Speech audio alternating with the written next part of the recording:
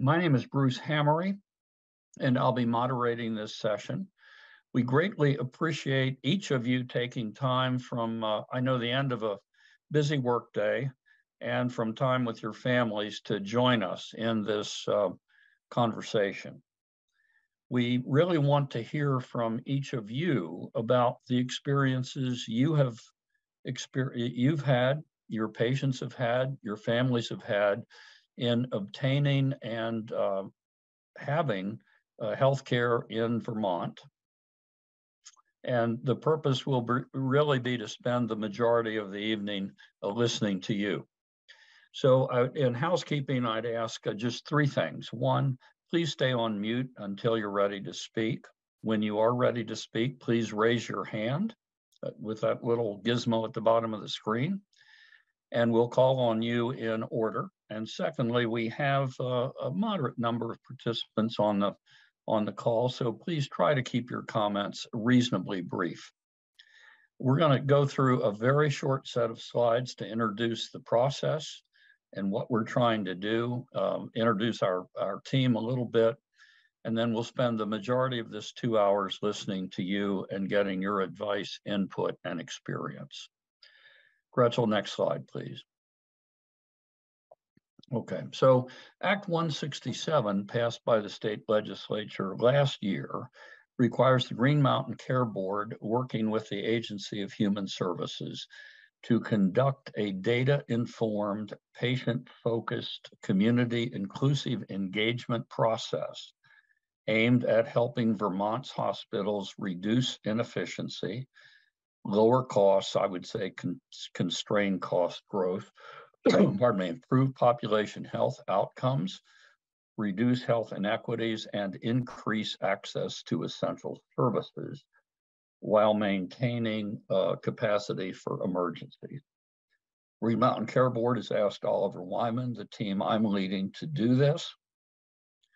And so what we're doing is down below, we are conducting listening sessions of both the general public, the provider community writ large, including nurse practitioners, nursing home people, EMTs, pharmacists, physical therapists, and dentists, other health professionals you can think of, as well as legislators, members of disenfranchised and groups suffering from inequity, hospital boards and hospital leadership groups, as well as others. So we're involving all these groups in listening sessions and trying to learn what is going well, what is not going well, if the case is either well or not well, why, and how could things be improved. We're conducting these meetings now through November 25th, Thanksgiving Day. We conducted roughly 100 last month. We have about another 50 in the next 3 weeks, just to give you a sense of scale. At the end of this time, we'll take the information that you give us, combine it with a lot of state reports on workforce, mental health issues, housing issues, inequity issues, IT plans, state health plan, data from the Green Mountain Care Board, Department of Census, and so forth, and construct some options which can, which we expect will assist in achieving the goals I outlined a moment ago. Those options will then be subjected to extensive analysis over the winter. We'll come back in early spring, late winter, and take the results of the analyses, potentially reformulate those suggestions, and then we will come to your communities in person to deliver those. So we'll meet, my team and I, with your hospital leadership group and the board. And then we'll conduct a general meeting of the community in my area, Massachusetts, called a town meeting, but something similar in person to get feedback on what those proposals and options might be. We'll then take that information back, reformulate those options as needed, and then present that in a final report to the Green Mountain Care Board and the legislature. So repetitive process, opportunity at several points for input. By the way, we have also spoken with a number of the leaders, directors, and so forth of the various state agencies. We still have some of those to go. Next slide, Gretchen. As I said, my name's Bruce Hamry. I trained as a physician. I've been in this practice teaching, administrating, and now consulting for over 50 years. I was professor and associate dean at Penn State, and then ran the university hospital, and then moved to Geisinger, where I was assistant chief medical officer and ran the clinical side of the house, which was 3 hospitals, group practice of about 1,500 physicians and advanced practice people, 70 clinic sites, and a budget of about $3 billion. My colleague in this is Ms. Elizabeth Sutherland. Elizabeth has her master's in systems engineering from MIT. She's worked with me and my partners at Oliver Wyman for 10 years in the areas of healthcare redesign. She also has expertise in health inequity. She staffed the Pennsylvania Governor's Commission on Inequity in Healthcare and has done similar work in California and San Francisco. Our engagement manager is Mr. Sam Winter, who has a little over 10 years of experience in healthcare consulting and has been with us at Oliver Wyman for a little over 3 years. Dr. Chidera Chiweki is a neuropharmacologist with research in alcohol and tobacco dependency, has spent a little over 2 years at Oliver Wyman working with governmental payers, Medicare and Medicaid, and Ms. Gretchen Gonzalez, who's running this meeting behind the scenes, is handling a great deal of information and logistics around this effort. Next slide. So here's the plan. We're going to do a very short context setting, spend the vast majority of the time hearing your comments, experiences, and advice, and then we'll give you a few ways to continue to let us know your thoughts and any additional information you'd like. Next slide. So this just says what you already know. Things in the US and in the state in healthcare are generally not going well. Hospital and healthcare costs are going up, driven by not only costs of supplies and drugs, but also by staffing costs.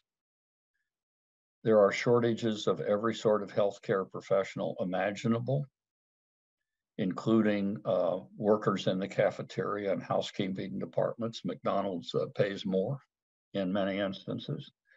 Hospitals have unsustainable margins, and families are unable to afford care. And I'll show you data on that in a minute. So certainly in Vermont, this threatens the stability of the healthcare system writ large, and certainly the hospitals and the smaller hospitals in particular. Operating margins are declining, days cash on hand are declining, and we've spoken to at least two of the hospitals in the state who have triggered bond covenants because of one or the other of these issues. And as you know, if you trigger a bond covenant and don't get it fixed, somebody else runs the hospital. Patient access and wait times are terrible and have not gotten better over the last year and a half at least. Next slide. Vermont's been very successful at getting people insured. Vermont has just a little over 1/3 the rate of uninsured people as the US at large, but of people under Medicare age, 40% with insurance are considered underinsured. That is, they can't afford the out-of-pocket expenses for copays, deductibles, prescription drugs, or over-the-counter meds. So they avoid health care or delay getting it. Next slide. This shows the economics of it. U.S. Census in 2020 found the median income for a family of 4 in Vermont was a little over $67,000. When you deduct the state and federal income tax, the family's taking home a little over $43,000 a year. And if you look below, if the family and the employer can afford the total premium for a platinum plan, that's almost $40,000 a year. That has the lowest deductible and copay, but still, if someone in that family is sick, shown on the lower right, the family could expect to pay as much as $5,000 out of pocket for their medical expenses. And remember, that's out of a total family net income of about $43,000. So huge amount of money. Next slide. This is the wait times. This is a survey done by Secret Shopper telephone method about 18 months ago. You see the range of times in days from 21 to 87. During this time, we did hear stories of people waiting 6 to 12 months and more for needed medical care. Certainly been hearing those stories in our conversations this fall as well. Next slide. Okay, so this is the last slide before we show you a couple of general discussion questions. We've talked about the House rules. I would add only that you should feel free to make comments or offer questions on the chat. We'll be monitoring that. We've also had people send us web links and that sort of thing to information. I'll promise you we do look at those. So if you want to do that, that's certainly appropriate. We're not able to talk about individual instances. This is a provider group, but just need to say that if anyone has a specific issue they need help with, the appropriate way to get that is to talk to the state healthcare advocate. Phone number and website are listed. Next slide. Okay. So a couple of general questions that we'd like to get your thoughts and comments on. What issues are you encountering that limit your ability to provide care to more people? What issues need to be addressed to make healthcare more efficient and affordable to people? What problems are your patients and their families or your family having in obtaining preventive services and medical care? And if your patient needs help from somebody else, specialist, social service agency, whoever, what do you have to do to get that for them? And who do you have that does it? And how long does it take? How might we improve health equity? We're hearing certainly a lot of issues around poverty, rural locations, transportation, gender inequality, language difficulties, ethnicity, those sort of issues. What sort of issues are your patients experiencing? And certainly if you could had a blank sheet of paper, money was no object, and you were king of the world, what would you do to make things better? Not sure that approach will work, but we would certainly be interested in knowing your thoughts. So with that, I'm going to stop and wait for hands to raise or people to sign on by face and wave.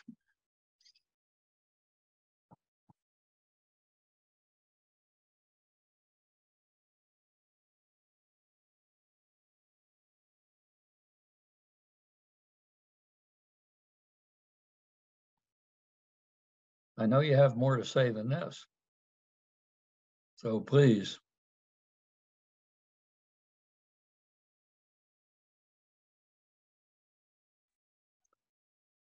Dr. Greenberg. All right, I'll go ahead and get started, I guess. My name is Matt Greenberg. I'm an emergency physician here at Central Vermont. I moved to the state in 2010. I had about 5 years in practice prior to that. So I've got a little over 20 years under my belt. I've seen tremendous changes in medicine over this time, some for the good and some for the bad. I see problems these days that we never experienced in Vermont and were only heard of 20 years ago in big inner city hospitals. Yeah. There's so many areas that I think we are in need of. I don't even know where to begin. I think you mentioned that we need every kind of professional and non-professional out there. And I think you're right. I think this state needs more. I think one thing in particular, two points I'll try and make in particular. I think going against some of the grain, I think we need more inpatient hospital beds. I look back at some of my earlier training, thinking about business models and the theory of constraints and looking at where bottlenecks are. And a lot of our bottlenecks are down end stream, and it backs up all the way through the system. Mm-hmm. And if you don't have places for people to go, then they back up. And I'm sort of bridging in the emergency department. I'm bridging inpatient and I'm bridging outpatient.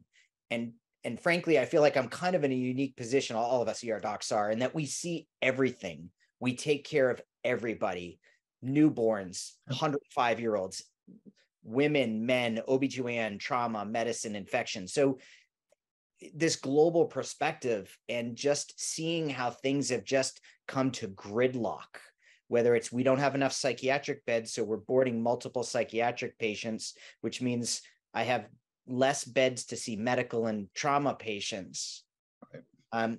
One of the other things besides pure hospital beds is an incredible lack of nursing home beds. Vermont has, I think on the last check, the second oldest population in the country behind Maine. Right. I see so many very, very elderly, frail elderly patients, and I have nothing to offer them. They come in, their families can't take care of them, or they're living alone in a trailer that they've lived in for 65 years, and there's no place for them to go. Right.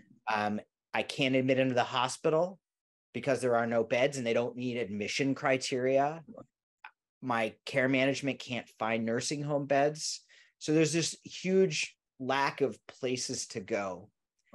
And I think one thing that sort of public health perspective in general has not taken into account when we talk about trying to increase efficiencies is one of the side effects of the great gains that we have had in medicine is less people are dying.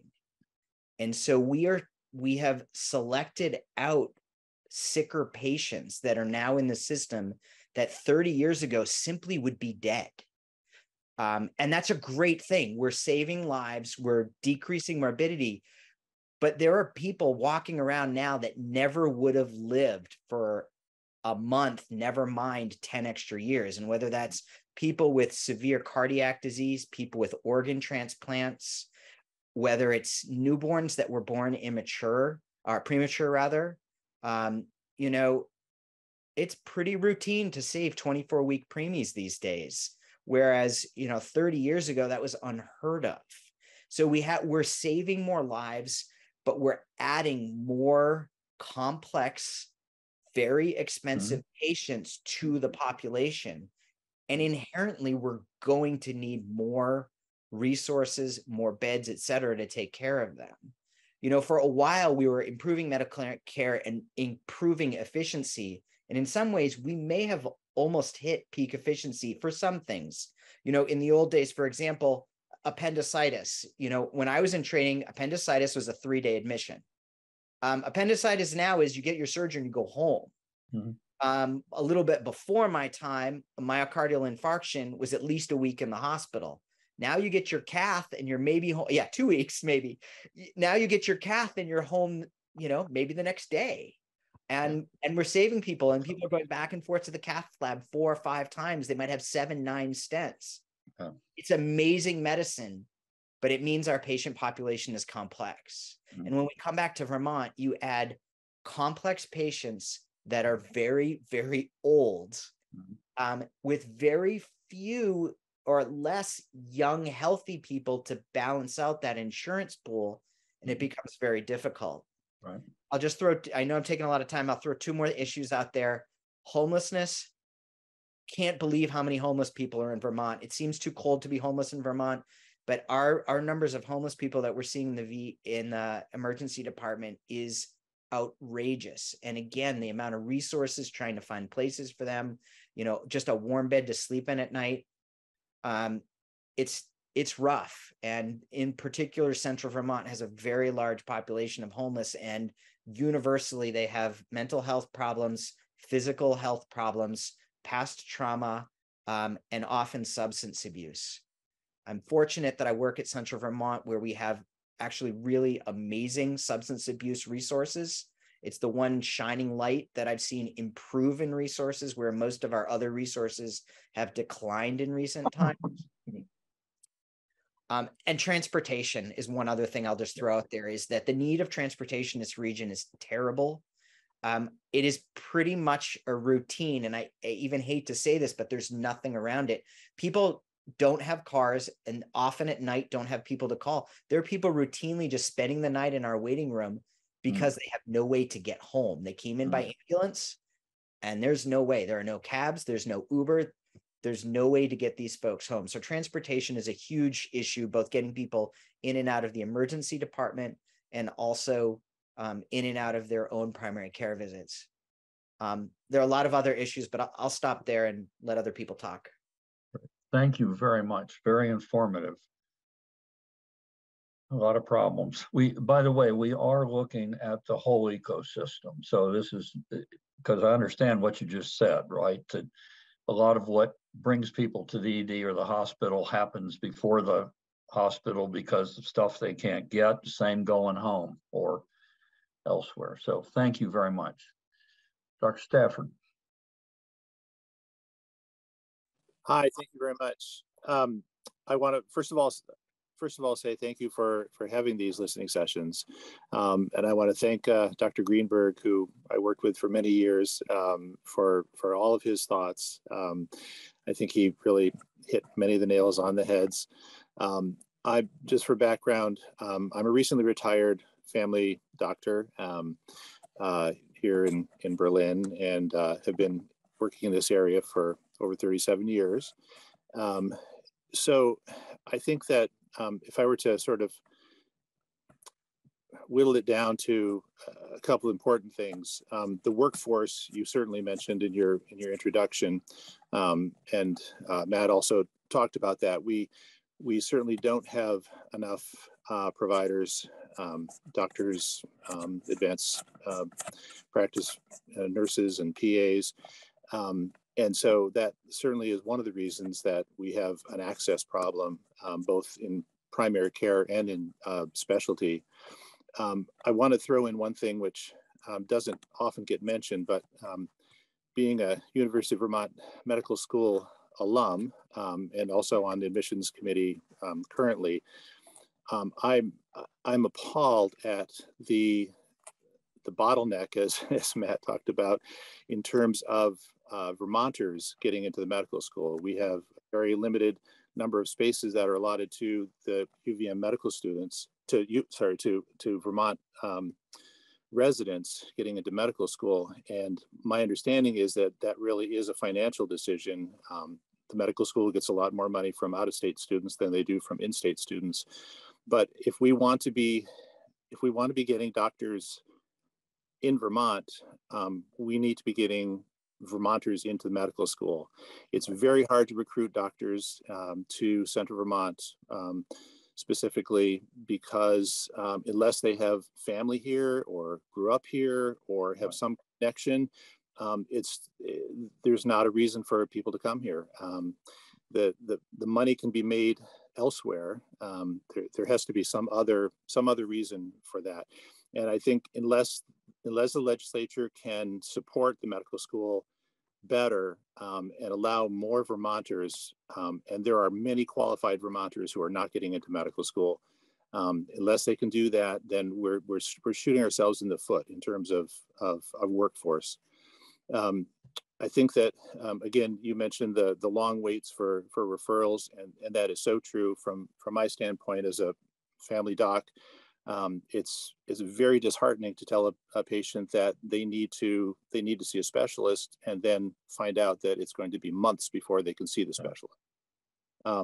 Sometimes we can pull strings and work our magic and use our network for the local docs and plead and get them in, but that certainly doesn't work if you're talking about sending them elsewhere. There seems to be this wall at the New Hampshire border. I have patients who have wanted to, especially pediatric patients, who needed to have some referrals, and there was nothing available at UVM, and Dartmouth won't accept them because they're from Vermont. So, for instance, a pediatric psychiatry referral, pediatric neurology referral, they say, no, I'm sorry, you're from Vermont, can't help you. They sort of drew this demarcation. So we've got a problem as far as access to many different things. I recently, there was trying to get an echocardiogram. It's for Central Vermont. The order was put in last week, and the appointment is for January. And that's just, again, it's a lack of echocardiogram technicians. So it's not just, as you say, it's not just the doctors, it's not just the nurse practitioners and PAs, it's also other technicians. So in terms of, again, for access, when I think about my practice, and my practice is part of both UVM and CVMC, and we haven't been able to get enough doctors. So that's one problem. But the other thing is just the amount of time that we have to see patients. When I was in practice prior to computers coming in, I would see 20 to 25 patients a day. Now a full day is 15 patients, and it's hard to do that if you want to get home for dinner. So there's a lot of computer time that's done, in your quote unquote free time, in the evenings, the early mornings before work, on the weekends, and it's just leading to a lot of burnout. One thing I think that would be really, really helpful would be to have scribes. I think that would make family practice docs, primary care docs, a lot more efficient, and we could perhaps see more patients, at least not burn out as easily, and have more time, at home with the family and that sort of thing. So I'm not sure how we get more docs. I'm not sure how we get more nurses. The nursing shortage is really showing up as well.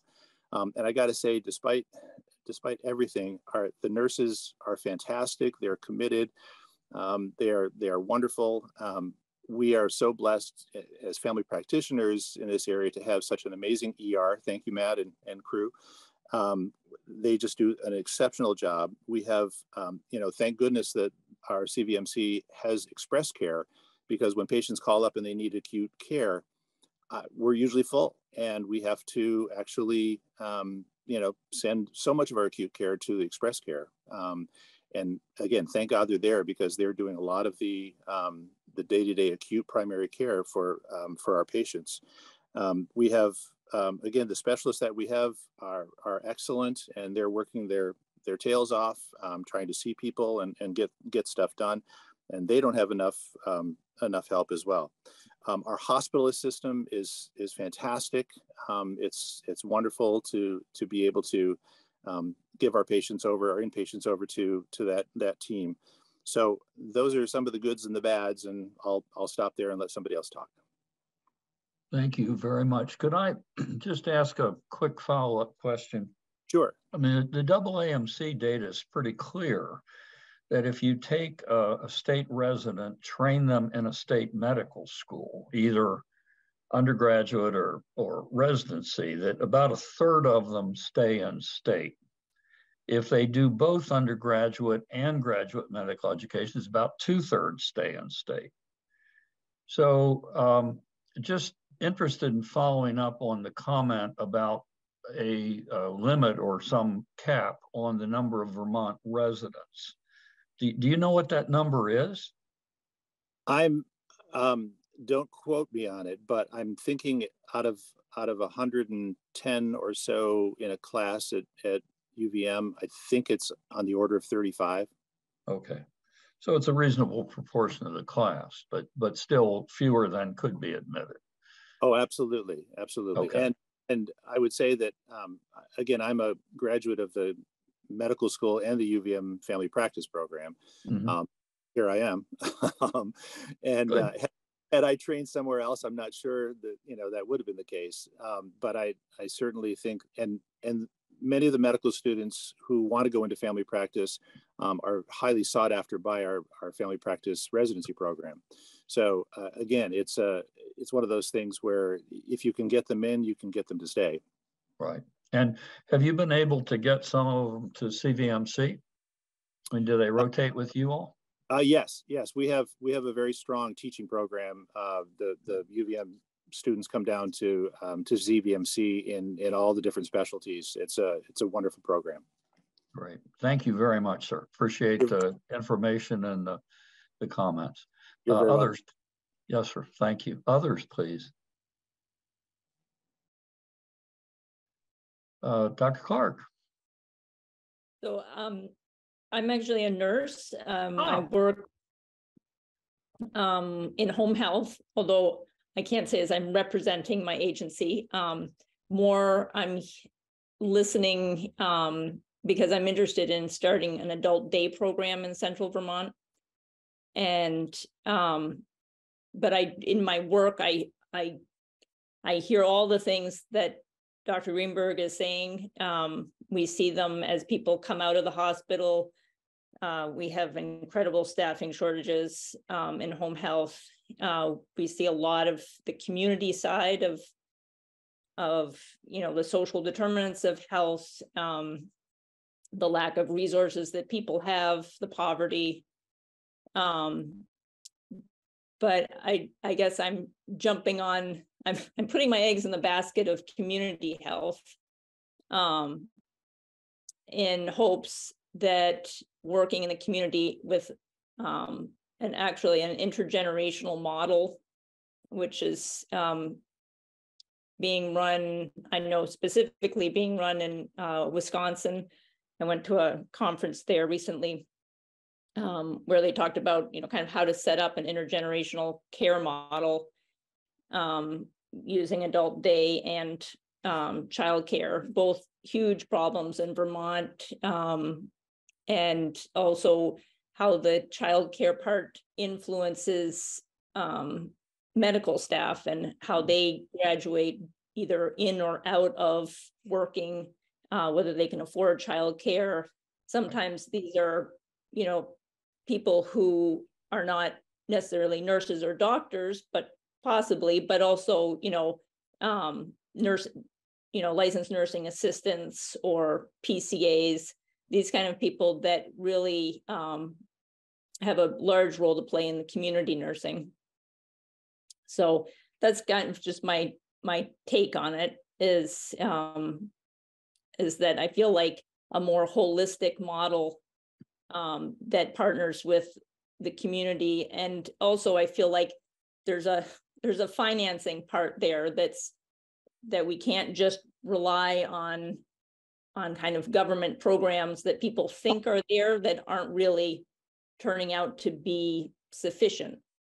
And I think that we need to kind of garner the community support and say, look, we're not going to be kind of looked after by government programs anymore. These, choices for care, long-term Medicaid, they don't really work. The program exists, but it doesn't meet the need. And so what are we going to do to meet that need for, like Dr. Greenberg said, the people who are living longer with chronic disease?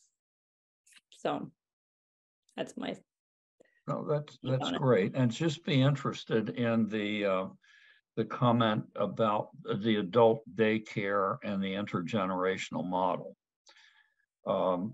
There are in Vermont a lot of folks who meet the criteria for dual eligibles, that is both Medicare and Medicaid. And there are programs elsewhere that an agency or a group will take responsibility for a group of those folks, use those dollars to provide sort of intensive adult daycare with a pharmacist and a PT and a dietitian and transportation, meals, that whole thing. As I recall from I'm from living in Massachusetts, not Vermont, but there was a program, a PACE program in Burlington that closed down a few years ago. Do you know anything? Is anybody trying any of those sorts of things to make use of that sort of continuous money? We'll get to Dr. Richter in just a minute. She may have a comment. Yeah, so I know there used to be a Project Independence, which was an adult day program in Barrie.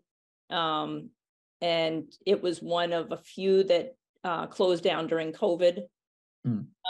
There are some fairly successful adult day programs in Middlebury and Bennington. Yes.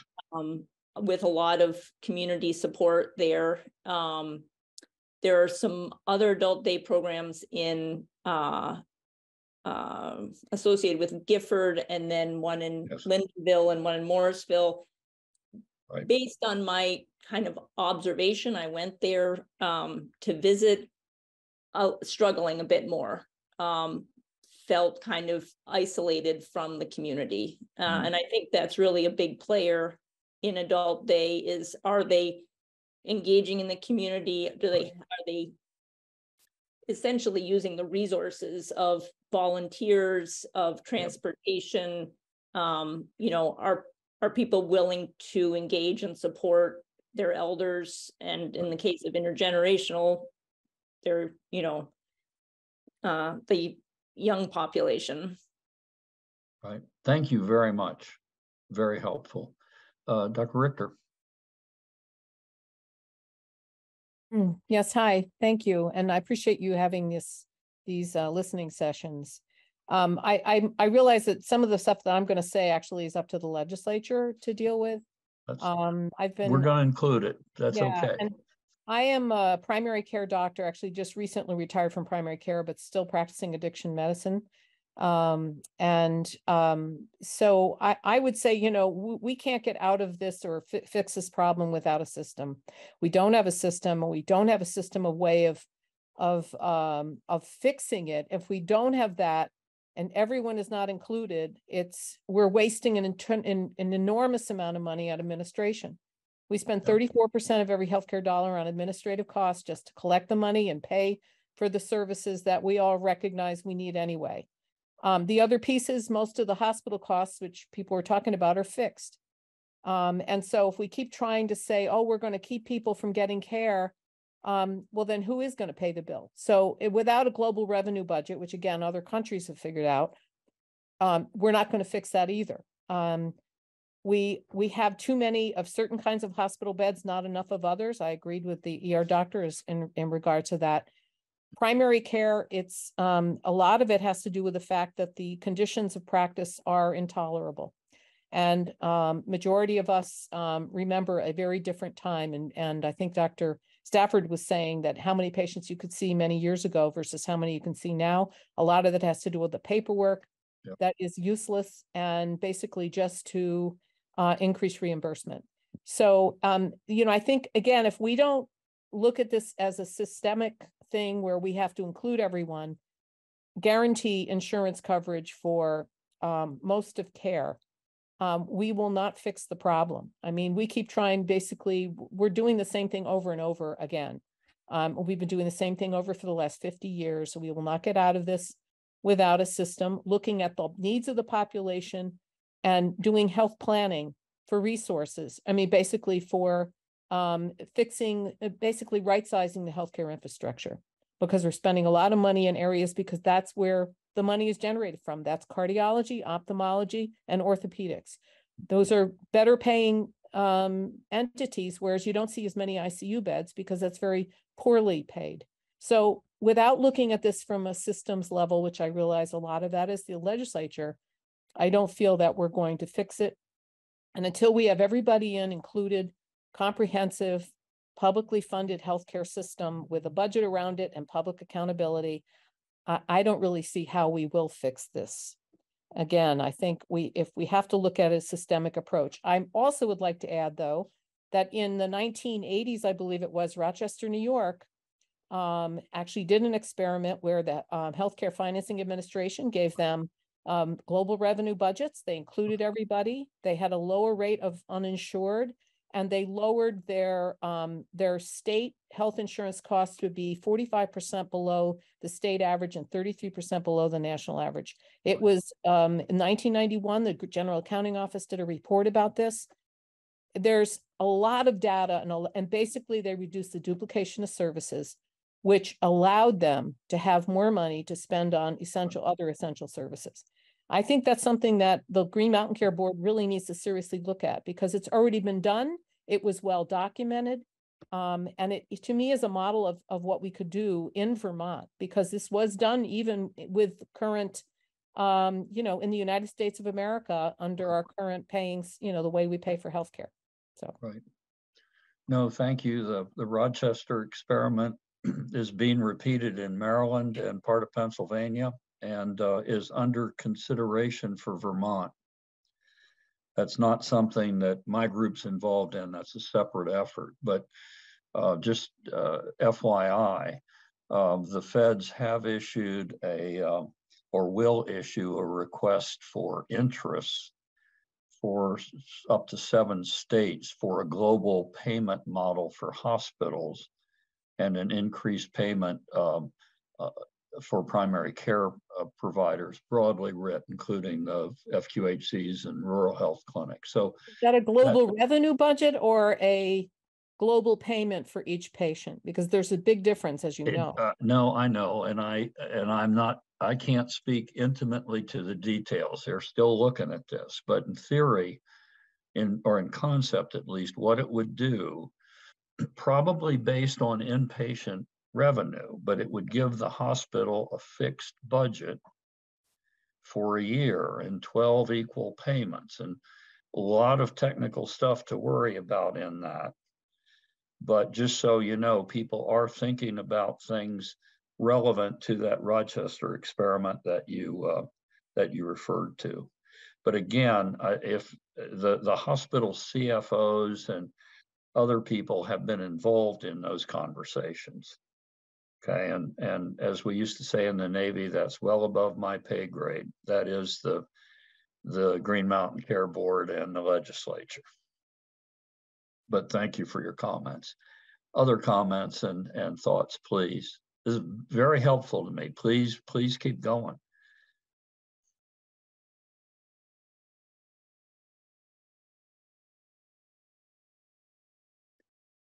If you were my students, I'd start calling on you.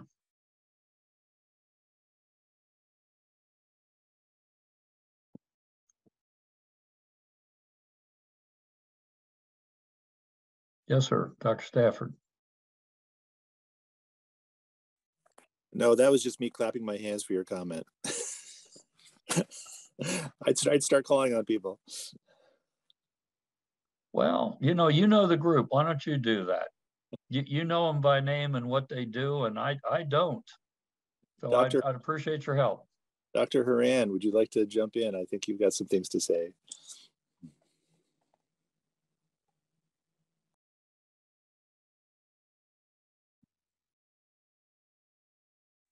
Yes, I do have things to say. I apologize. I can't show my video.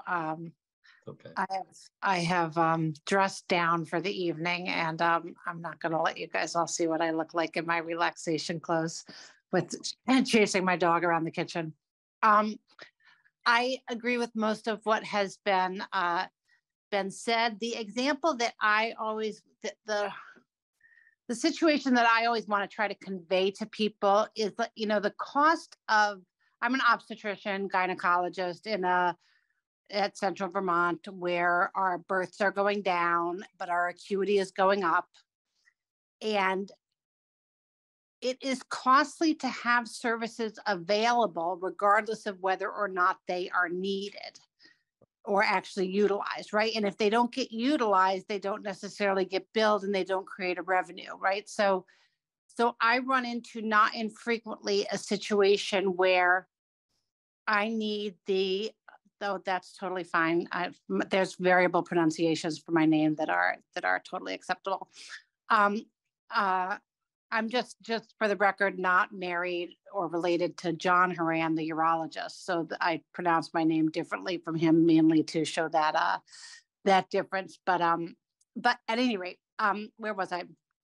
So I may have a patient who say is trying to have a trial of labor after cesarean, or who I just came in yesterday to help out a midwife with a patient whose baby was not in a good position and was not coming down well, and the cord was compressed. And in these situations, I may need to have the OR, the operating room, and resources available.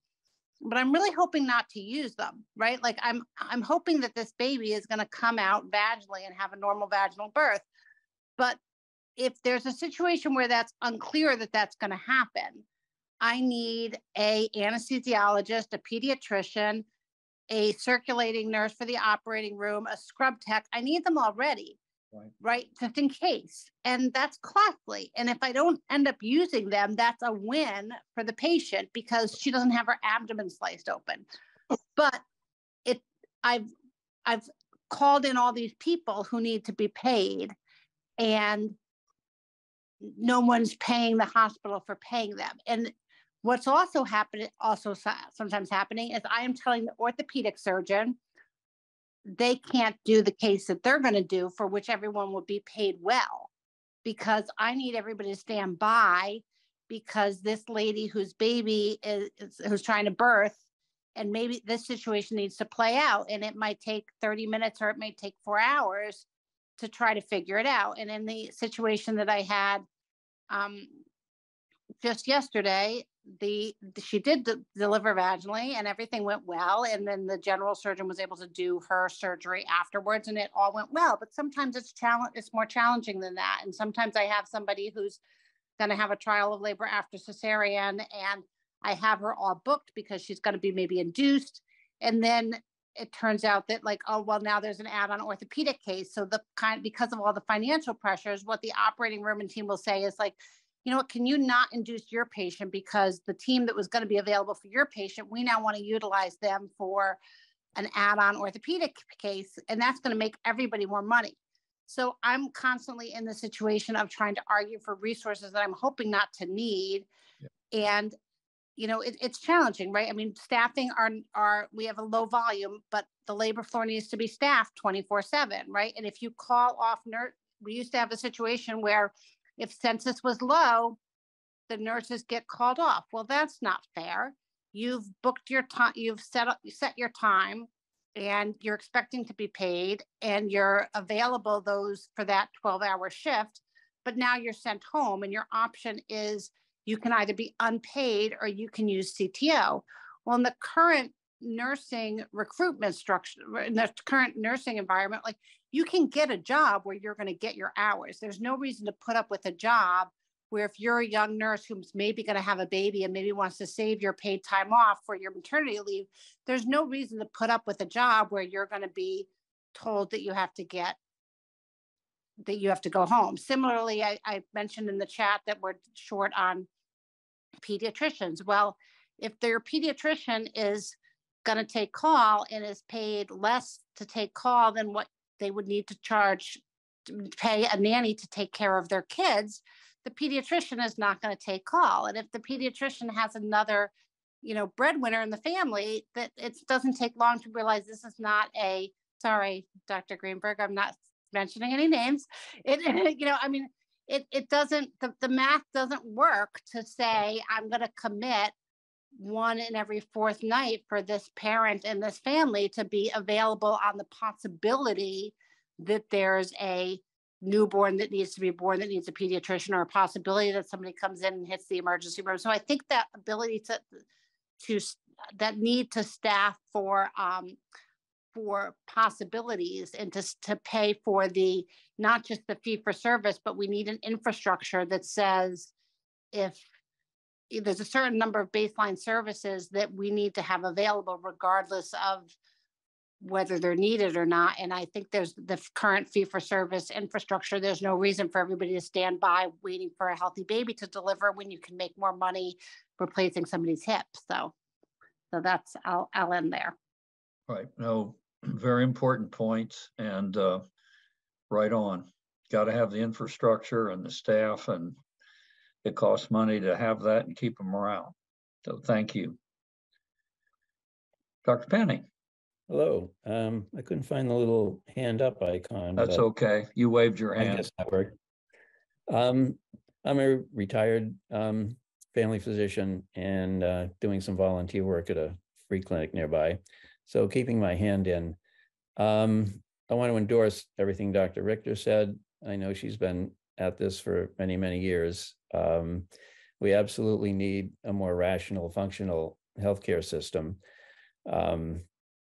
Certainly, going back a few years, give President Obama credit for the Affordable Care Act and for Vermont for expanding insurance coverage, but insurance coverage does not guarantee access, as we have found out. You have a dysfunctional system and you increase coverage, you have a bigger dysfunctional system. You don't have a better system. So we need to address that. But even if we had that, I have to put a plug in for the need for more primary care physicians. Even if we had this much better universally available healthcare system, we need the primary care physicians there to do the work. We do have a workforce shortage across the board, as has been mentioned many times, but the biggest deficit, and the one that's more rapidly increasing, is in primary care physicians. And there was a study, I forget if it was for the Green Mountain Care Board or provided by them, but it looked at the workforce changes, I believe it was 2018 to 2019. So before the pandemic, there were at least a couple of dozen healthcare professional categories listed. The only one that had a really significant decrease was primary care physicians. Pretty much everyone else had increases, some very significant. And that's nothing significant's been done to address that. There are some scholarships to cover part of the overwhelming cost of medical school and other educational debt, but it really needs to be funded to come. If we want more primary care physicians in Vermont, we've got to make it attractive. One thing that would make it attractive would be to fully fund educational loan repayment, that, and creating a much better practice environment, which has already been mentioned. We're competing with the rest of the country. This is a nationwide shortage, as I'm sure you know. If we can make a more attractive practice environment, and again, not to belabor the many problems we've had with prior authorization, EMRs, et cetera, et cetera. So those are the things that really need to be addressed, and need to be addressed really soon. They should have been addressed decades ago, because it's been growing since then. So. No, thank you. There and we there are. were a lot of medical schools started in the late 60s and early 70s to try to fix this, and it didn't happen. So thank you. Points noted. Jeremiah. Hi, good evening. Can you hear me okay, Bruce?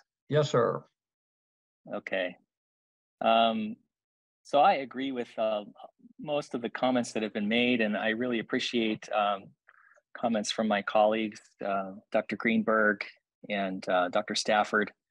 I'm a primary care physician, a family medicine physician in Central Vermont. I have been practicing here for 15 years, and prior to that, I was 5 years in Colorado.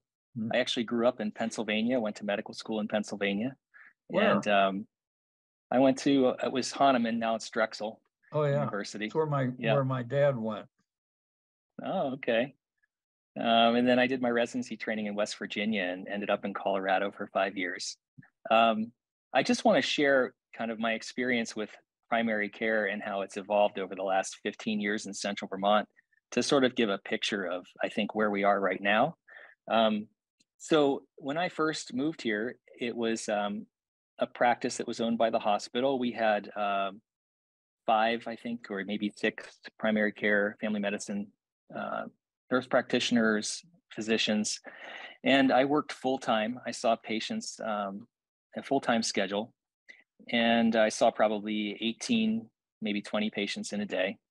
Then we adopted the electronic health record, and as we all know, that slowed things down, reduced efficiency.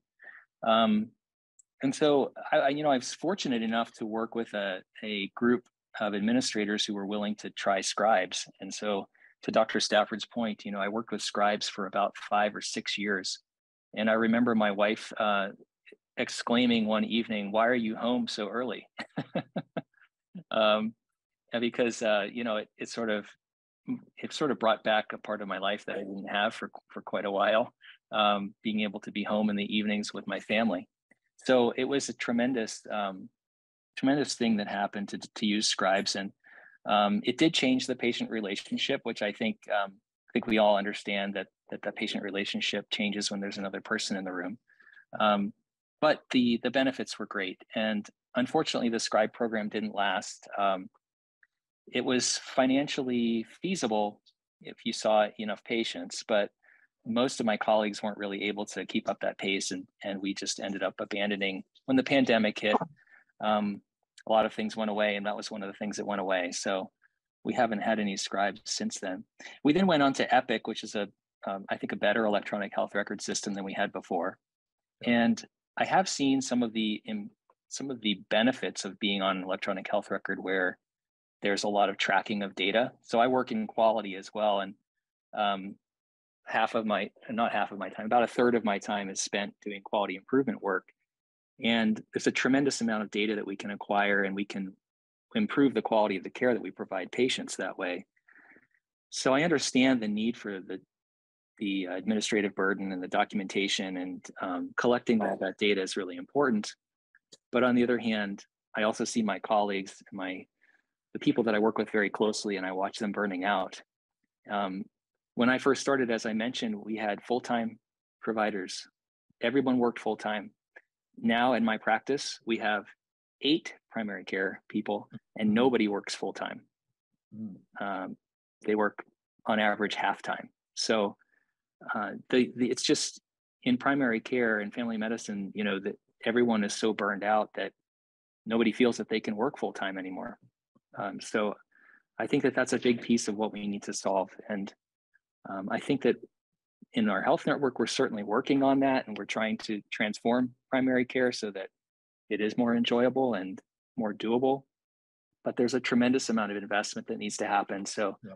I echo what Dr. Penny said, and Dr. Stafford, and everyone said about investing in primary care. And I just implore you to focus on that. Well, thank you. We'll be pushing it. I just want to ask you a question. We installed Epic at Geisinger in 1997. We were the second install in the US.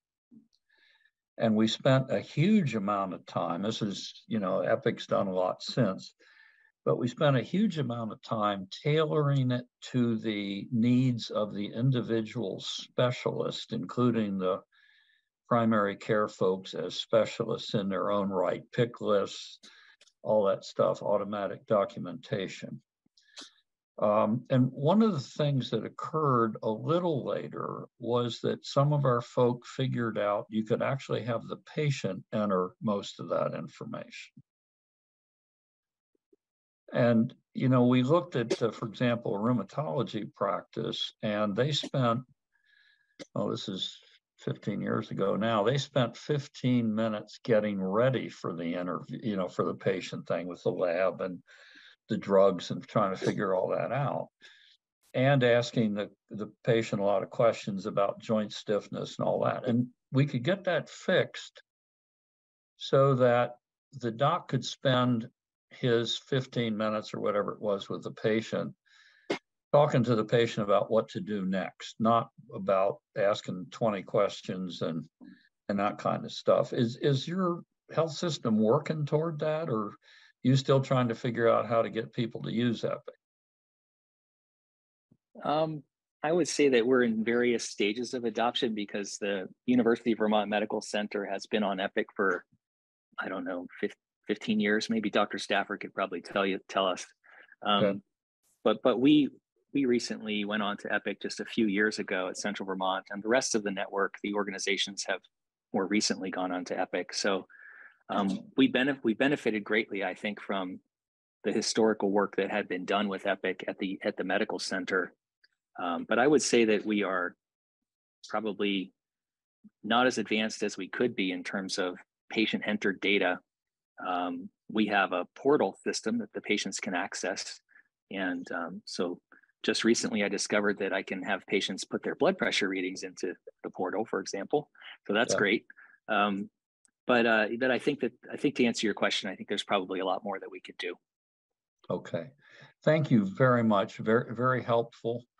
Hopefully when I get up there and can look you guys in the eye, we can have a little more conversation about this. I've, traveled around the US and around the world doing some of this stuff. And it's interesting that, I've seen people who use, for example, their MA, they spend some time training them, but they can get a lot done for them.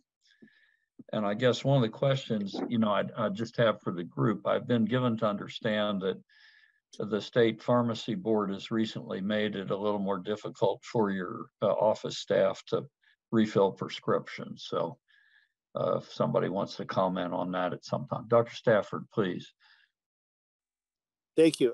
Thanks, Jeremiah. I wanted to, well, first of all, the 2011 was when UVM went over to Epic, and in that we were one of the UVM outpatient offices. That's when we went over, and CVMC came in some years later. So I think Epic is an amazing tool, as Jeremiah says. I mean, there's so much information there that can be accessed, whereas before you were leafing through, pages and pages and pages trying to find that X-ray report. So it's really, in many ways, it's made finding information and sharing information much more efficient. But there's an awful lot of redundancy and a lot of checking of boxes and things like that really are time consuming and not particularly helpful. I don't really care about a lot of the stuff that we're asked to do. But one of the other things that's happened is with the patient portal called MyChart here, it allows the patient to message you directly and vice versa, which can be a fantastic thing. But in that patients are no longer able to get into the office to see their doctors, they're sending lots of messages. And so all during the day and at the end of the day, we've just got a pile of work to do that has to do with patient communication, to say nothing about all of the refills of prescriptions and whatever. And so there's no carve out during the day to do this work, which then of course ends up being on my time. We're asked to put patients through and spend the time making the money in the offices, and all of that rest of the stuff is on our time. So it's that's what adds to burnout, is the way that the system is set up. And again, I talk a lot about our office because we are part of the hospital system. And so whatever happens within our offices also has to do with the hospital, and whatever we're wishing for in terms of resources got to come out of their budget. Sometimes I feel like the Green Mountain Care Board may not be as in tune with what happens in the offices of the primary care doctors and how that relates to hospital budgets. But that's got to be a huge drain on the hospitals. It's not just about inpatients and what happens on the hospital grounds. So that's what I wanted to add. Right. No, and I think that's a very important point. Thank you. Because I think my sense is the focus has been really sort of inpatient and ambulatory hospital stuff, but not really thinking about the associated physicians' practices. So yes, we'll keep that in mind. Been thinking about it, but you've brought it to the fore. Thank you. You're welcome. Other thoughts, or as I would say to my students, screams of outrage? Dr. Chase? Oh, you're still on mute, sir. There you Hi go. there. Yeah, my name is Derek Chase. I actually grew up in Calais, Vermont, which is about 10 miles from CVMC. I went to high school at U32, which is like 4 miles. And when I was 8, I fell off a swing set, broke my arm, had surgery at CVMC, and that's why I became an orthopedic surgeon. And I am a UVM class of 2008 alumni, and I'm suspicious that Dr. Stafford even interviewed me. I'm not quite sure. I was also a Freeman Foundation scholar, and I accepted a scholarship for a commitment to come back to Vermont after residency to practice. And I did my residency and training in California, and I honored my promise and came back. And I have privileges at Gifford, and I provided services in Berlin for a while. And I've moved on to becoming an independent contractor, and I contract with a hospital in New Hampshire. And by contracting with me directly, instead of going through a locums company, I save them about $2,000 a day, $40,000 a month, or $500,000 a year. And we hear administrators over and over again about complaining about locums and travelers, and I think it's an avoidable cost. And I really would like to thank you and the Green Mountain Care Board for really tackling this critical issue. I think cost is incredibly important, and I think it is out of hand. I think Chairman Foster, he said that the increase in healthcare is about 15% a year, and Vermont income is 2 to 4% a year, and it's just not sustainable. And I think there's a lot we can do to reduce costs, and I think we just have to look at it. And I think also the people who can have the greatest impact on reducing cost are physicians and providers. And I was an economics major, and I grew up a thrifty, frugal Yankee. But the cost in the hospital is insane. It's unlike any other industry where you buy goods and services and you have no idea how much it costs. I'd always joke in the OR, there should be barcodes on everything. And anytime a nurse opens something, they should scan it, and it should bring up a tally on the top of so everyone can see what they're spending. And I think the Green Mountain Care Board has done a great job looking at costs, but I don't think it's good enough. For example, we look at the cost of inpatient admission or discharge, and we look at hospitals on that one metric.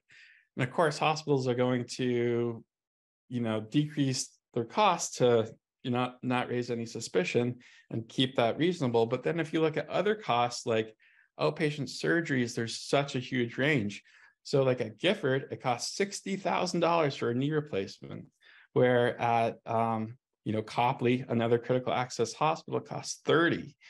And if you're doing 65 knee replacements and you're doing it each knee replacement $30,000 more than your neighbor, that's an extra $2 million a year in costs. And administrators, they don't even ask us to reduce costs. We're not at all incentivized to reduce cost. Or same thing with quality, where we're all paid supposedly a median salary, and we all probably have some kind of productivity incentive bonus, but we have no cost incentive. We have no real quality incentive.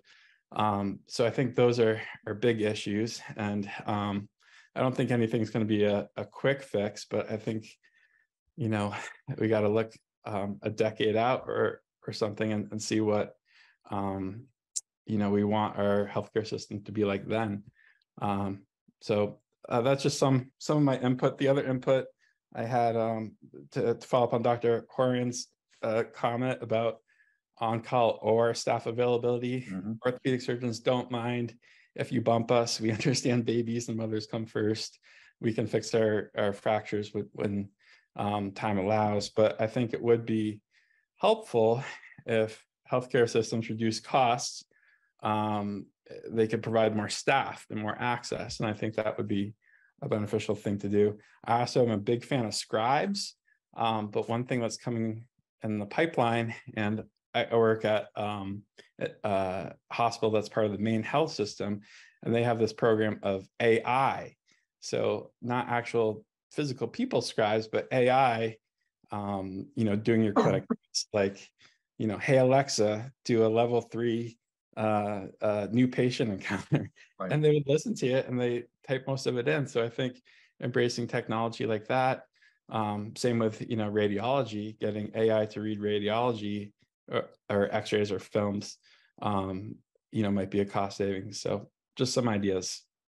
Right. Well, and certainly there are dictation systems that would input directly into Epic as well. But thank you. I guess a quick question for you. I mean, your point about directly contracting with the physician rather than going through a locums agency or some sort of general agency is certainly one way of reducing the cost of acquiring the physician's services. Is there a way to generalize that? I mean, certainly the locums agency is sort of like I don't know, a search firm in a sense, in that they have a group of people that you can call and get, and they have a fee for that. Yeah. But what other way to do that would you think about? Well, if you listen to some, I think CVMC's budget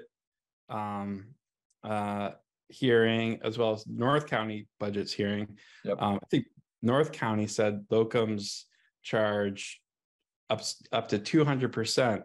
Yep. And I think a couple of people at CVMC said 60 to 100% above the cost of an employed or directly contracted physician. So, I mean, those companies have to make money, and they have to make a profit, and they're a little bit like leeches. They don't do a lot. They're kind of a middleman that, or they're kind of opportunists is really what I think they are. So, and I'll tell you with CVMC, my own experiences, I applied on their website and I didn't hear back for 3 or 4 weeks. I called everybody, and emailed everybody. No one replied. Still waiting to hear. And I found out they only have, for the entire UVM Health Network, they only have 2 recruiters, and they're brand new, and they're each 2 recruiters for Vermont. They have a 3rd recruiter for New York hospitals, but each of them were handling 200 applications. And then they were new, they were overwhelmed. And, you hear on the Green Mountain Care Board's public hearings, which are awesome, but you hear over and over again, administrators complaining about recruitment costs and retention costs and locums costs and travelers costs, but I don't see them making an effort to mitigate those costs. So just my 2 cents there. I don't know if I answered your question. I hope it did. No, it does. And I appreciate the information. I mean, this is the sort of thing I'm after, right? I mean, there's some of these things that can be fixed by the appropriate people. I'm not sure Green Mountain Board is the group to fix that, but, I've had to, Geisinger, if you don't know it, is a 400-bed level 1 trauma liver transplant hospital in a town of 5,000 people in the mountains. Huh. So I've had to recruit. I used to know where the nearest Korean Presbyterian church was, just as an illustration of if you want to recruit doctors to small towns. And so the things you're mentioning are very important in terms of the detail. And I'm sort of hoping that one of the things my team and I are bringing to this is a bit more of an eye on the clinical needs and what the infrastructure is, and you know, that you can't just make, you know, move something from here to there because you got an extra 20 patient days or something. So I really appreciate those comments. Thank you. Okay. Dr. Haran. I'll just say the other, to the point of, you know, the cost of locums agencies for physicians and traveler agencies for nurses, is it's really, you have to invest in retention. And you have to listen to people when they say they're burning out. And when the nurses say, this is not sustainable because I'm getting called off of my shifts some weeks and being asked to work overtime other weeks, that's not sustainable. Right. You don't say ignore until they leave, and then you have to pay travelers. And when the pediatricians say it's not sustainable to be taking all this call because I can't afford daycare for my family, and I could get the same job somewhere else that's near a tertiary care center where I could do outpatient pediatrics and not take call. Yep. You don't just dismiss them. You listen and say, something's a problem here. Otherwise, everybody leave. Like, so you can, no one's just like walking away. There's still labor trained nurses in the central Vermont area that are not working at CVMC, and we're hiring travelers. There's still competent pediatricians that live in central Vermont that are not working at CVMC. And I don't know what we're going to do when we get to the end of the pipeline with them. But like, it's not, we're having to pay I think part of it is this like being penny wise and pound foolish business, right? Like and everyone's worried about the cost just for their particular cost center for their particular budget year and not the overall cost. So that's what I have to say about that. Thank you very much. Mr. Fisher. Good evening. Good evening, everyone. Mike Fisher, healthcare advocate. I guess I kind of wanted to jump in a little bit in response to Dr. Chase. I kind of had a question response, but maybe it's to anybody. I kind of get it, why we don't say to doctors, hey, be concerned about cost. Hey, you should be saving money. I kind of get it that we want doctors to focus on doing the job and doing it well. And so I'm intrigued by that, by Dr. Chase's comment. You know, nobody's asking, doctors to be concerned about cost. And I kind of wonder how, from your vantage points, providers, how do you balance that tension? So Dr. Haran had her hand up first, I think, and then Dr. Chase. Thank you. That's an old hand. You can go to Dr. Chase on that. Okay, Dr. Chase. Sorry, you're on mute, sir. So I totally understand, and I totally agree.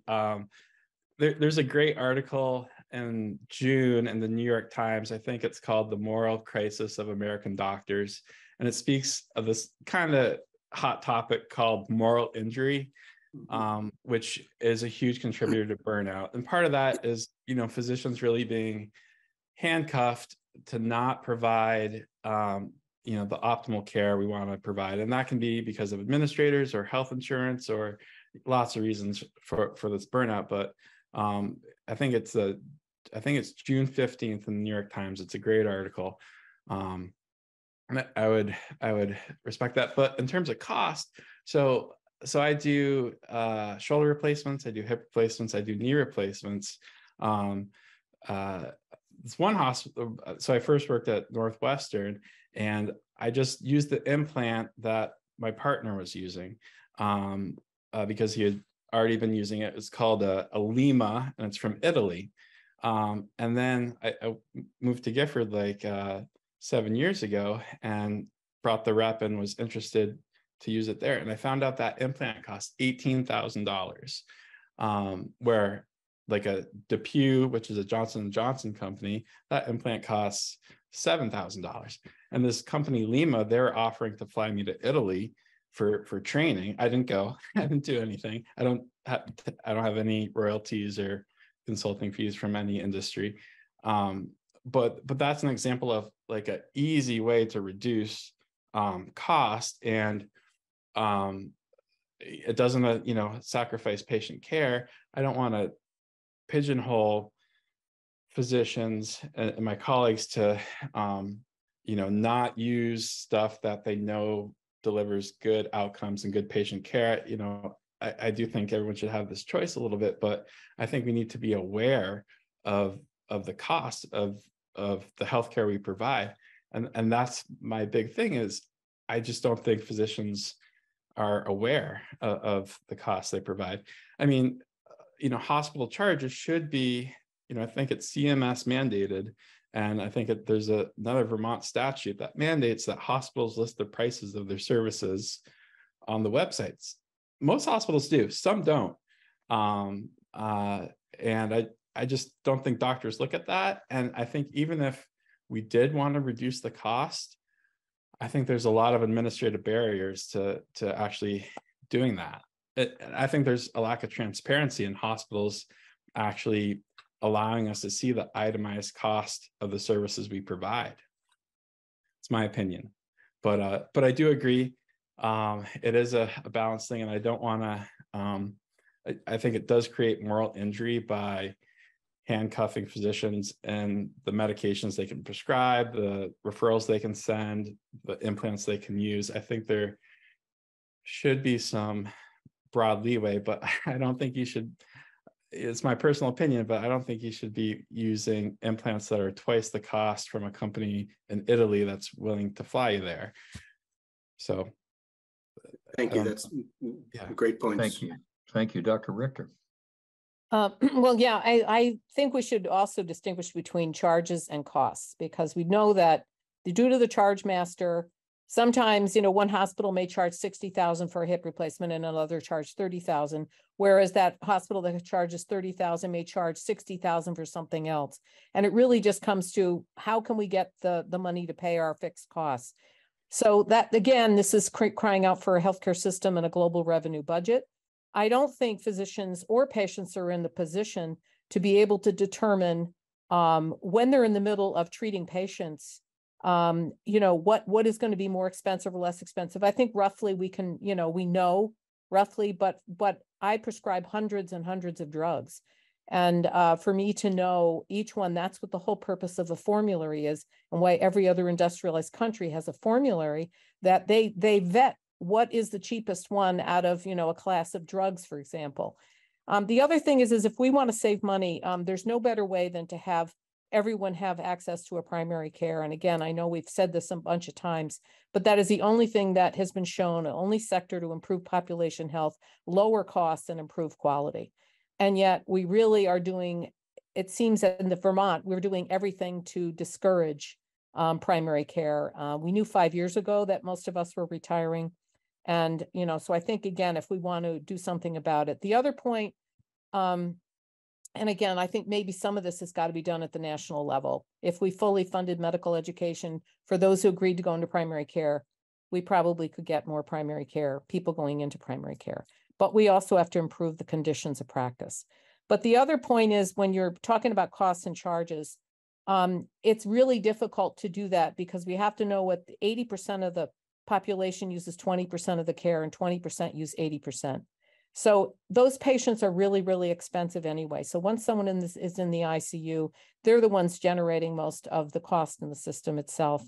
And I think it's really hard. Maybe as an orthopedic surgeon, you can choose a cheaper implant or whatever. But prosthesis, I don't think that's as system-wide that's really the way to go. Thank you. Well, I could just say, just for the knee replacement example, just at my hospital, by reducing the cost to, what Copley or other critical hospitals do, that would be roughly $2 million a year, which would be roughly 4% of our net patient revenue and 6%. So that's just one procedure. And, the other thing I've been thinking about is this cost shifting, how we, charge commercial payers more to subsidize Medicare, Medicaid, bad debt, that kind of thing. But another way we kind of cost shift is with these procedures. We, like you said, Dr. Horn, the orthopedic surgeon gets paid a lot. So we charge a lot because we can to subsidize, primary care. And I agree with you 100%. You know, most of Vermont needs critical access, and we need critical access to primary care, preventative care, mental health, and we need critical access to ER care and emergency things. So I grew up in Vermont. My kind of joke is I think Vermont healthcare should be like Cabot cheddar cheese. It's affordable, it's quality, and you can find it everywhere.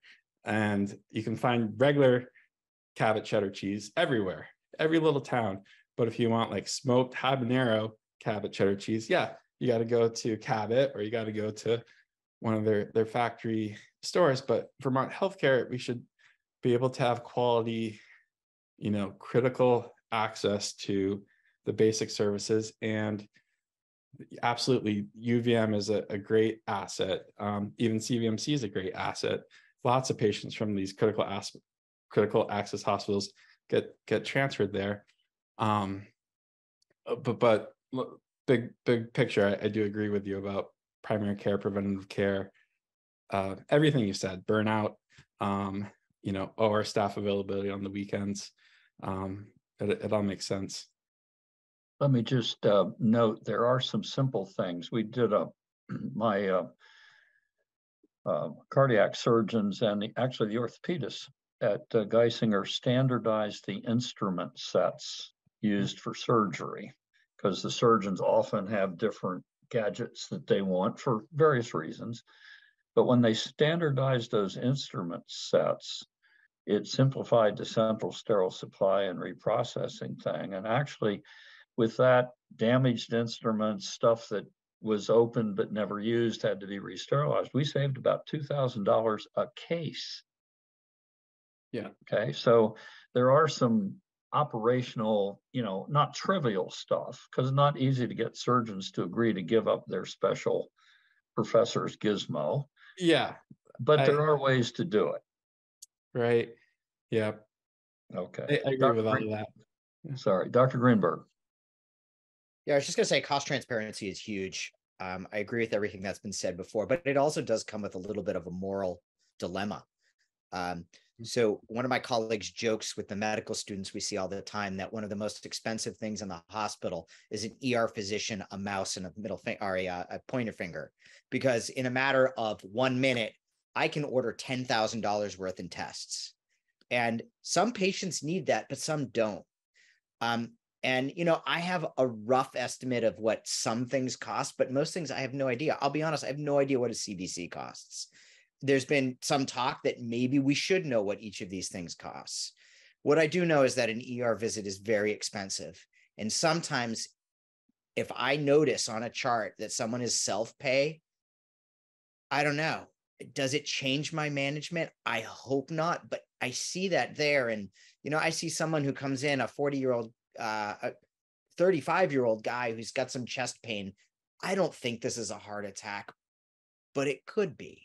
And, you know, if I go through and I order all that lab work that we would normally do for a chest pain workup, and then maybe I start thinking about, oh, could he have a PE? And he came in a little tachycardic. It's probably just anxiety, but he falls out of my PERC and my Wells score. So I had a D-dimer and that came back positive. And then I get a CT angiogram and, oh, good, it's normal. Everything came back normal. I think you pulled your muscle. I just gave that guy a $10,000 bill. And he might go, you know, that weighs on me. And that's a tough decision.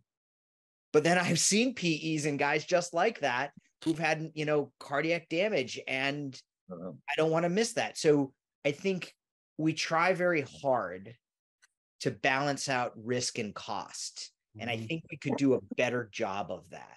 You know, we use scoring systems. We use things, we've tried to adopt good scoring systems like PERC and Wells. We've tried to find ways of making reasonable decisions. One example that I think is a great decision was previously, for about the first 10 years I worked here, every hospitalization to the psychiatric department, and usually even before hospitalization, just to be seen by a psychiatrist to quote unquote medically clear a person to say that they don't have a medical ailment causing their clearly psychiatric illness. Yep. It would involve a lab barrage that would include a CBC, a comprehensive metabolic panel, a TSH, and a drug screen. and an alcohol level. Now, it doesn't matter that this person might have been here 2 days ago and had all those tests done. So we needed to start thinking about this reasonably. And in most young people, we don't need to do these things. You know, a drug screen, I don't care if they smoked marijuana. It doesn't matter for their diagnosis. Maybe it does matter if they're using meth and cocaine and they have symptoms of that. But if they don't have symptoms of that, it's probably not necessary. And that drug screen, which is not very accurate, it's neither sensitive nor specific, costs somewhere on the order of $500 to $700. So why do we keep ordering these tests that are not used clinically? And I think that's the cost transparency, at least at my level. And I think every level, every department, every sort of individual clinic has a certain degree of cost cutting that can be done within reason. But that being said, healthcare is outrageously expensive. And if we don't want to miss things and we don't want people dying on our shift, there's a certain amount of risk and that we can't avoid, and a certain amount of cost that we just need to order. And knowing someone's insurance status or their ability to pay can put a lot of pressure on a physician. So to answer whoever asked that question, it's a really tough thing to know about, you know, someone's insurance status when you're trying to work them up. Generally, honestly, I try not to look because I don't want it affecting my medical judgment. But there are other ways that cost transparency can be utilized and be very effective at reducing cost. Dr. Haran? I completely agree with what Dr. Greenberg is saying in terms of cost. And certainly there's been studies, right, like that cost transparency or cost sharing for the patient, that like it does decrease cost, but it decreases cost of both unneeded and needed services, right? So like you, but I just want to echo that because I agree with everything Matt said on that. But the reason I originally raised my hand was back in terms of discussion of primary care providers and investing in primary care, and the fact that relationships really matter. Like patients value their relationships with their primary care provider, and primary care providers value their relationships with patients. And if you have time for patients to be able to access their primary care provider and sit down and review the chart and take the history, and somebody who really knows you, that saves a lot of money and has better outcomes and all the things that I can't necessarily quote. But you know, I bridge a little bit as an OBGYN, I bridge primary care and specialty, right? Because a lot of women identify their OBGYN as a primary care provider, right? But I don't know how to treat high cholesterol and high blood pressure. And I didn't go into internal medicine because there were too many antihypertensives for my brain to keep track. And I was just like, okay, I'm not going to do all that. I can keep track of the birth control pills, that I can do, but I can't keep track of all the lipid drugs and all that. But you know, to the point about the retiring PCPs, like, you know, Dr. Stafford, Dr. Vassar, Dr. Kellogg, like all these patients who see those PCPs, they also see me and myself and my colleagues for their OBGYN care. And I see these women and they come in and they say, can you be my primary care? Like, you're the only one who knows me. You're the only one who examines me. Like, my primary retired that knew me for 20 years. And now it's just a name on the chart of who I got assigned to. And that person has, by the way, rotated 3 different times because people keep leaving. And maybe it's a PA or a nurse practitioner who's going to provide phenomenal care, but maybe it's a PA or nurse practitioner who's fresh out of school and doesn't necessarily have the training and expertise to evaluate. So I think that one of the things, as the system kind of gets a little unwieldy, and as we hire into this network and we're just kind of like acting like we're treating widgets, is I think we're losing that people, both on the side of what motivates someone to go into primary care, even though they don't get paid what the orthopedic surgeons get paid, and what motivates a patient to maintain a relationship with their PCP is those relationships. And the more we put things in the way between the PCP and the patient, the more we drive people into the emergency room and into those other places that are higher cost care, because they can't access someone who just knows them well and understands that maybe they did strain a muscle and maybe they had a PE, but somebody who, and I think that we're losing that. So Thank you. Dr. Chase? Yeah, I completely agree with Dr. Horan's points as well. And I think that really speaks to continuity of care, which I think not only adds a lot to patient satisfaction, but I don't know if you've seen this, the Department of Health serious reportable events, and you see how much that has gone up. Like it used to be like less than 50 a year in the state, and now it's almost triple. And part of the reason that is turnover. And so I think that goes along with what everyone's been talking about is, quality, which is one of the most important things. Is turnover also, it decreases patient satisfaction and it decreases quality. And then to Dr. Greenberg's point, the ER is a little bit different. I don't want, I think for sure, emergent care, life-threatening care, I don't think cost should be up there. But for elective procedures like joint replacements and for things that can be scheduled out, I think you could have some more analysis of the cost of the services you're providing. And I also want to make clear, when I do discuss costs, I don't want any administrator ever telling me I can't use something or I can't prescribe something that I know is the best thing for the patient. So a little bit of a double-edged sword, but I think it's just something to bring up in discussion. And I also I don't think in incentivizing physicians to reduce cost, I think it should definitely be a carrot and not a stick. And I think I don't know how that's going to work, but I do think since we are responsible for, we really oversee all the care in the state. We're the ones that diagnose the patient. We're the ones that order tests and treat patients, and so we set that line of treatment.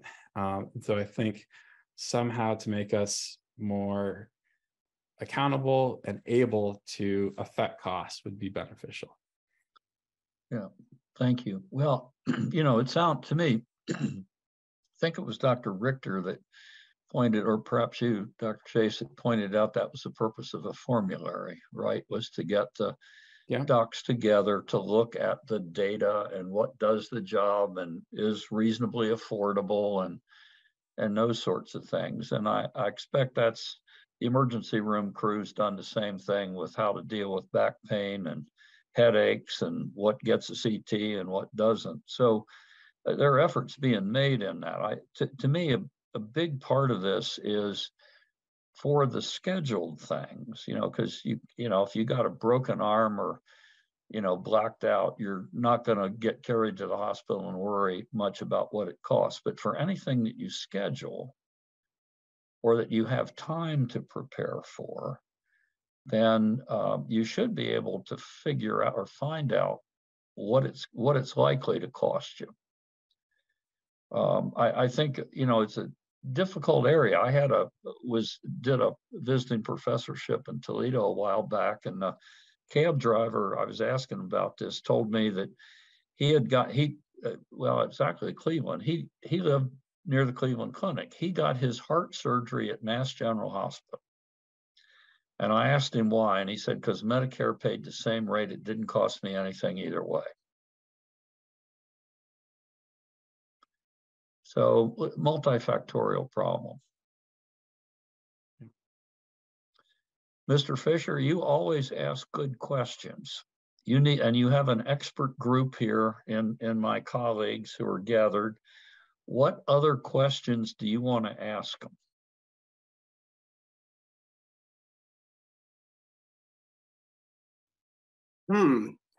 That's, you're putting me on the spot. That's Sure. good. I'm Good. glad you're here. You know, so for those who don't know, I'm the healthcare advocate, and we run a helpline. Vermonters call us every day, trying to solve some kind of access to care problem. Often it's eligibility for a state or a federal program, but and often it's a problem in the bureaucracy's not, something's amiss, something's not working for them. But I think the question, so we hear the consumer's side of the equation all the time. We hear a lot from people who don't know how they're going to follow their provider's advice and afford it. We sit in that space a lot. I guess I wonder how providers deal with that. What does it look like to you when you have a patient who can't afford it, or maybe you don't know whether they can afford it, struggling to follow your advice? How do you deal with that? Dr. Chase. Yeah, I mean, so if a patient is cash pay or out of pocket, I'll go look at, let's see if I can find it, but for the Vermont Department of Health has hospital report cards, and part of that is they should have costs for services there, and they should be listed by each hospital. And so if someone wants like a MRI and they're out of pocket, I'll refer patients to that website and tell them I'm happy to prescribe this MRI anywhere you want to have it done. And there's a huge difference. I mean, a patient can save thousands of dollars by driving 30 or 40 miles to have an MRI somewhere else. So that's one way I would do it. The other thing is, not all hospitals routinely collect patient satisfaction scores and comments. There's some mandated CMS thing, but oftentimes at least one hospital I'm familiar with doesn't collect any patient satisfaction on individual providers. So that's also feedback that would be very helpful to have. Thank you. Dr. Richter? Yeah, can I add to the question before Deb goes? Sure. Are providers aware of their hospital's free and reduced care standards? Are you aware of what CVMC, for instance, covers at different incomes? And does that factor into any of your decisions? Sorry, Deb, keep going. Oh, please. Well, I was going to answer just the question about patients affording things. I mean, it's always good RX. That's that coupon where they can get cheaper medications. Again, there are, some of the newer meds that doesn't save them very much. But quite honestly, I encourage people, if they can, to work off the books, and they'll be eligible for Medicaid. I have it's illegal, and it's sometimes, but I look at it as, if that's how a patient is going to be able to get the care they need, I encourage them. I've encouraged people to get married. I've encouraged people to get divorced. It's insane, but to me, I consider what I do as a physician to be and for this person's health, that is my Hippocratic oath. So if that gets them better insurance coverage, I have done that. I think it's absolutely insane that I'm giving marital advice based on health insurance.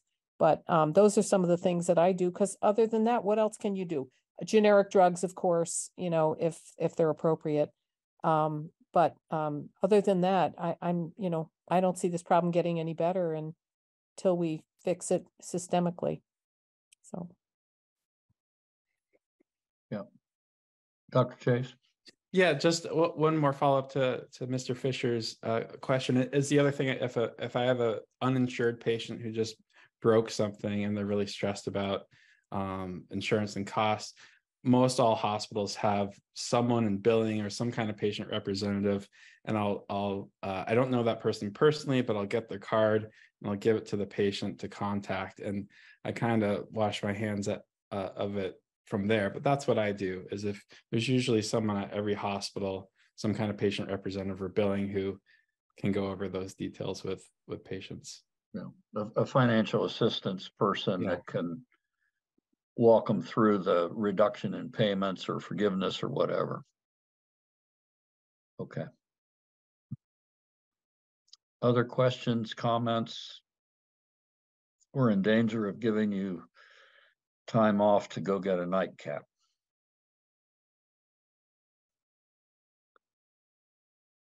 Okay. Let's go to the last slide, Gretchen. This is just going to show you where to send comments. Excuse me, Bruce. Matt, Yeah, Matt please go ahead. Matt had his hand up. Matt, excuse me. I've heard other people call you Matt, so I'm calling you Matt. That's fine. Sorry, I was just going to add one comment. It's not that. The Medicaid observation rules are horribly painful, and that is probably the biggest financial interactions I wind up having with families is when I go to admit a patient and they want to know, is this an observation admission or is this a true admission? And if I say, often that decision, in general, that decision is not up to me. And I always defer it to the hospitalist, because the hospitalist making that call. Sometimes I know. I'm like, honestly, you're only going to be here one night. It's going to be an observation. And then they refuse to stay. This is a huge, huge, huge problem. It's completely unfair. It's arbitrary. It makes no sense. Why should we be incentivizing more time in the hospital than someone truly needs? Yep. It's ridiculous. That would be amazing if somebody could fix that problem. I'll just throw that out there. So that's one of those cost interactions that I run into that I have to deal with. And I agree with Dr. Chase. There's always somebody at the hospital you can refer them to patient financial services, although they're only there Monday through Friday, 8 to 9 to 5 or whatever. Yeah, but that observation status thing is one thing that just really gets in the way a lot. And people are really upset about that. Thank you very much. Any other comments or? Okay. Okay, Gretchen, let's go to the last slide. This has been very, very helpful. Thank you all very much. So if you want to deliver additional comments, suggestions, links to information, please go to the Green Mountain Care Board website. It's gmcboard.vermont.gov, and you'll have the opportunity there to select Act 167 community meetings. And please, you can make a comment, a written comment, either with your name attached or without. They will all be posted, and we do monitor these and collect all of them. And so really would appreciate your doing that. At the bottom is my email directly to my own work account, bruce.hammery@oliverwyman.com. If you wish to send something there, I'm happy to get it. I will acknowledge I got it. Probably won't be able to have a lot of chat with you back and forth. We've got about 50 more of these meetings in the next 3 weeks. But I would appreciate getting your comments, advice, and experience by either route. So thank you all very much. Appreciate your taking the time. Thank you for your care to the people of Vermont. And you all have a good evening and a good week.